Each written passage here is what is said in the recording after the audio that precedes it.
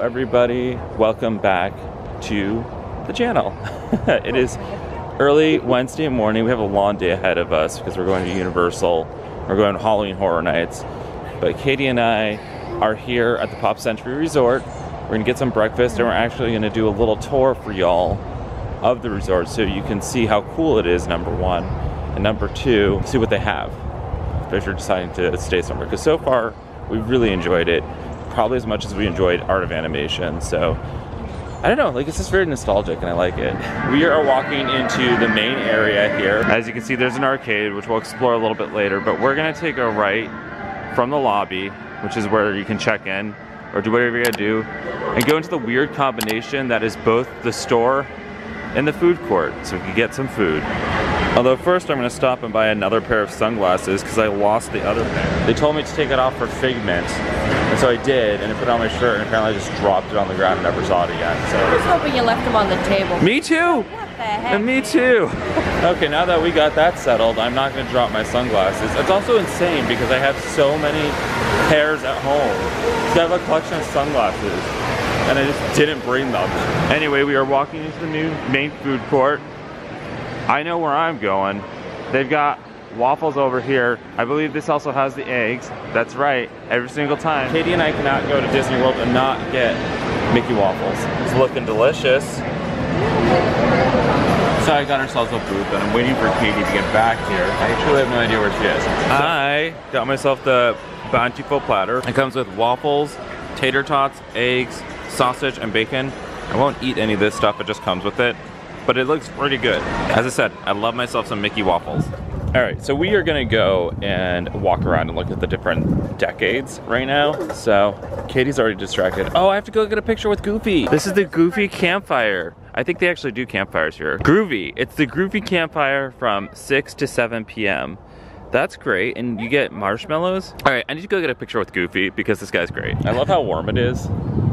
It's actually kind of chilly right now, but it's like 70, so to most people that's warm. To me, I'm like, man, I wish it was 30 degrees warmer. Katie's pointing at the balcony over there. They have mood rings, so she goes 70s. Also, like, the bell bottoms should have been a dead giveaway. So they only had two options for us. That was 50s and 70s. And so we clicked 50s because we at least knew that, well, we actually don't know why we clicked that, but Katie likes that section. Because we were deciding between Big Wheel and Telephone or Lady and Tramp. That's true. What I really wanted was the 80s because I wanted to see Roger Rabbit every morning, but it didn't happen. So the 70s has this giant Tyco bike, Big Wheel, that's what it's called, a Big Wheel, which we all had as a kid, I think. Oh, yeah. And then also like the foosball, which is actually pretty amazing. I love it. I actually enjoy foosball, but I'm not good at it. No, me neither. And then here's Katie's favorite. You should get a picture right now, Katie, while there's nobody right here. It's a great shot. Look at the rock heads, Katie. Gators? Oh, I was right there.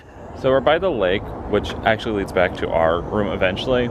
As you can see, it goes like this. But as you walk this whole walking nature trail, it's not really a nature trail, but while you walk this trail, you get facts about the decades going, well, this way it goes back to the 50s because that's where we're heading. But going this way, it heads towards the 90s, which is really fun. Here's Mr. and Mrs. Potato Head. We're looking at the map and we can confirm that 50s has its own section, so does 60s and 70s, but then they mash 80s and 90s together, which is like, come on guys. Roger! All the value resorts pretty much look the same. They just have like these 4 stories of hotels and then big statues and pools, which is kind of fun. We like it. They're all kind of different, but also like stay the same, like so they're easy to navigate. Yeah, exactly. I mean, they have a system that works. Exactly. And coming up to my right is my boy Roger Rabbit. Look at him right there in the sun. Blinding us. Blinding us. A beautiful man or a beautiful rabbit. It's Roger. The first time I saw this, I cried a little bit. You did. Because everyone doesn't address or acknowledge that he was like a huge part of Disney in the 80s. But could you imagine if he was like the mascot of Disney? Because he is like not PG at all. It would not have ended well. Yeah, like Mickey and Minnie makes sense because it's like kid friendly, but Roger Rabbit like dates this like hot lady.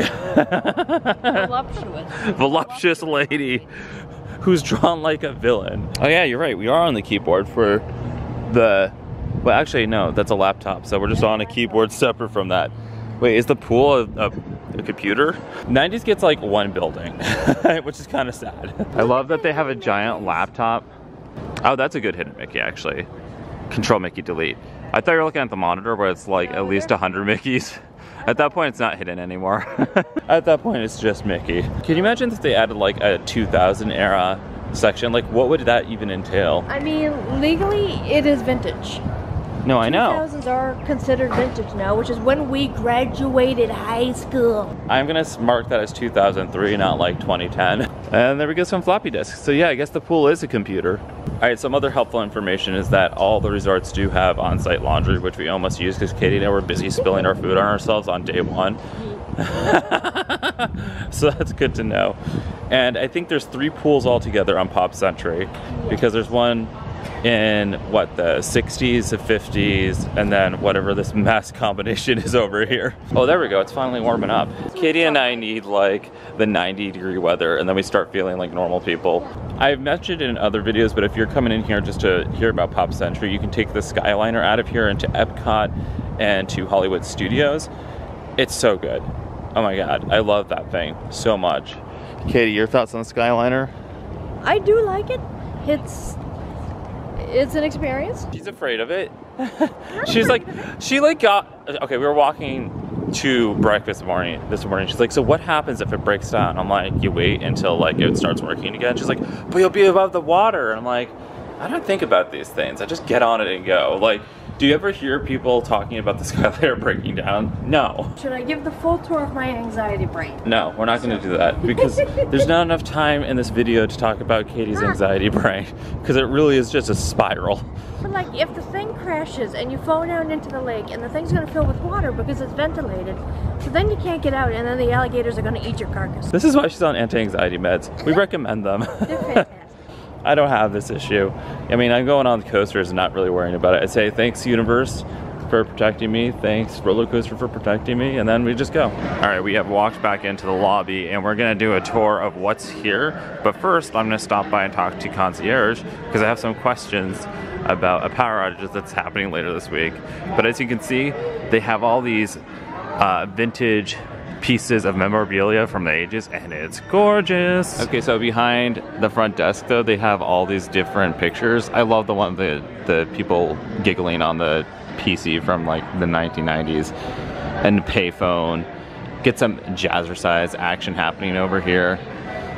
Oh, I also really love the skates. Oh my God, I just love that picture because I love roller skating. But yeah, it's like this across the board. I can't show all of them right now, or I'm just choosing not to because I don't want to be obnoxious and stand in front of the front desk. I do love the old keyboards and monitors, and I love Star Wars, so it's pretty great.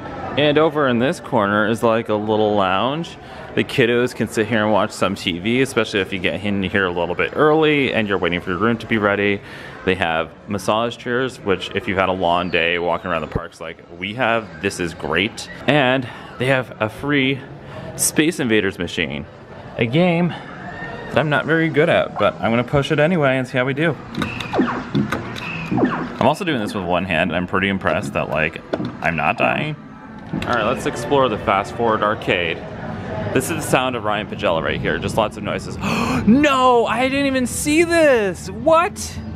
Are you kidding me? We haven't been in here in the past 3 days, and there's an X-Men machine right here. Right here. What? I think I played this at the Pintastic convention I went to. Look at Magneto though. He is the best. They even have Emma and Mystique. We've also got Tron.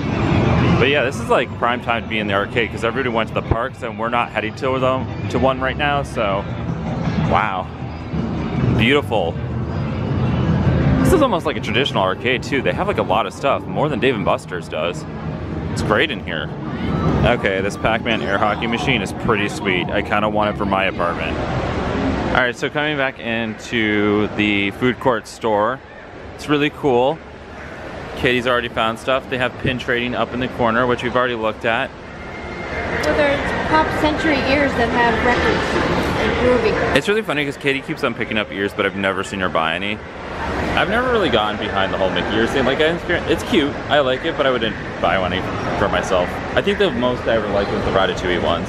I can get behind this though. I like the concept of like the visor. Yeah. Bring back the visor, everybody. Again, they've got so much Pride stuff. It just keeps on growing everywhere I go, and I super appreciate it. Okay, we left the building and we're gonna go take a look at the pool over here. But this is the Hippy Dippy Pool. I don't know if it's actually called that or if Katie's just calling it that. It is the name of it. Okay, but this is the big pool. It is the 60s. And we got Baloo. He watches you swim. He's got to take care of you. He does swim in the movie, sort of. He kind of floats. Katie wins this battle. It is the Hippy Dippy Pool. It's like one of those things that you would just say. It is, but so I was like, I don't believe you. And just talking about the Hippy Dippy Pool, because earlier I was saying that there's laundry. Here's the laundry. If you look in there, that's where the laundry is. So 50s and 60s is tied together, and that's where we're at. This whole section that we're staying in the 50s, like look, we've got the music box that we used in Johnny Rockets back in the day. All this is like very Katie Mack. It is. It is so your vibe. I love it. She loves the 50s era in terms of like music and aesthetic. Yes. Maybe not so much the politics, but wow, I just realized that the pool is shaped like a bowling pin. Oh, cool. That's really awesome. Then of course we got the Tramp and Lady over here, which of all the Disney films, probably one of my least favorites. I'm medium. It's cute. Like, trust me, it's all about dogs. But if I want a movie all about dogs, I usually just watch 101 Dalmatians because there's a lot of dogs in that. A lot of awesome dogs. And also, Oscar. What? Oscar and Company. Oliver? Okay. Oliver and Company. Oscar the Grouch and Company. Oscar and Company. I'm leaving that all in. Here's a close-up of the music box. I love this so much. I think this is one of the better props here too, but I'm sure kids do not appreciate it because they probably don't even know what it is. By the way, the stairs and elevators for these places are always directly behind these giant statues. So on the ends, there are also stairs you can use that are themed as well. So we got bowling pins, but we've been walking this way because we have your great view of the Hourglass Lake right outside our hotel room. Yeah, look at this view. It's gorgeous here. I love it. And we can get a great view of the Skyliner. And across from us over there is the Art of Animation, which we stayed in for a different trip here. You can go back in my vlogs and see those. And you can actually access it here because over there where the Skyliner is, there's a bridge and it connects over to the Art of Animation. So you could take a walk over there if you really wanted to. It also says to watch out for alligators and snakes, but we have unfortunately not seen any because Katie and I are adamantly like hoping to see some. I found one on the skyline. Oh, I got a squirrel. People are really afraid of alligators. And they're like, if you move to Florida, there's alligators there. And Katie and I are like, the alligators are fine. We love alligators. We think they're awesome. So here's the thing. You leave the alligators alone, they leave you alone. Like most animals, honestly. Exactly. Appreciate from a distance. Stay on the trail. Don't go up to the edge. Although I know that sometimes alligators can be really good at hiding. Yeah. And like, you may not see it. So the best course of action is just to like stay away from the edge of water in Florida, which is fine. We don't need to be down there anyway. That, like, except for that one time Katie went really close to the water. But and then she stood on fire ants. Okay, the fire ants hurt. See, here's the bowling pin, so we can climb up the stairs and go in the bowling pin to our room. Water! And this right here is the view outside of our room. It's a pretty great view. That's literally where we were just standing. And here is our home away from home, which we already filmed on day one. Thanks for joining. If you have any other questions about Pop Century Resort that I haven't answered in here, you can leave them in the comments below and I'll be more than happy to answer that for you. I mean, it's pretty standard for a Disney hotel. It's got like the laundry, the pools, it has a store and a food court, you know, an excellent customer service. Yes. But I really like the views the most. And honestly, the Skyliner system is probably the best part of being here. If you enjoyed this video, please give it a big thumbs up, hit that subscribe button down below. And if you want to follow me on Twitter and Instagram, you can see more of my adventures. I am also back to Twitch at this point, the time that you're seeing this video. So, you know, make sure to come and play games with me there. And if you want to support me and see more videos like this one, you can hit me up on Patreon. All right, every day is an adventure and live your best life.